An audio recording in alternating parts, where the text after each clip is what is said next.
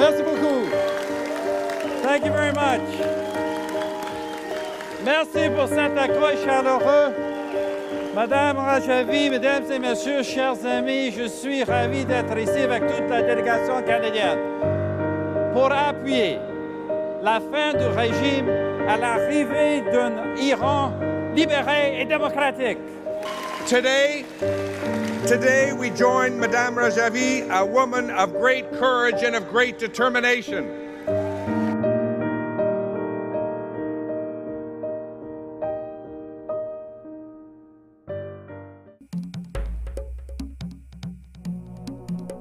The MEK's terror teams killed many officials, as well as more than 10,000 innocent Iranians.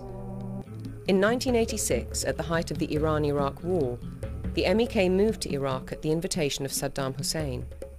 Saddam was already responsible for the death of hundreds of thousands of Iranian young men. To many Iranians who already hated the MEK for its campaign of terror, Rajavi's collaboration with Iraq was nothing short of treason. In 1988, he convinced them to make an all-out attack on the regime in Iran, an act of collective suicide. Rajavi told his followers that they could take over Tehran within a few days. The operation was called the Eternal Light, and the order to attack was given by Rajavi's wife, Mariam.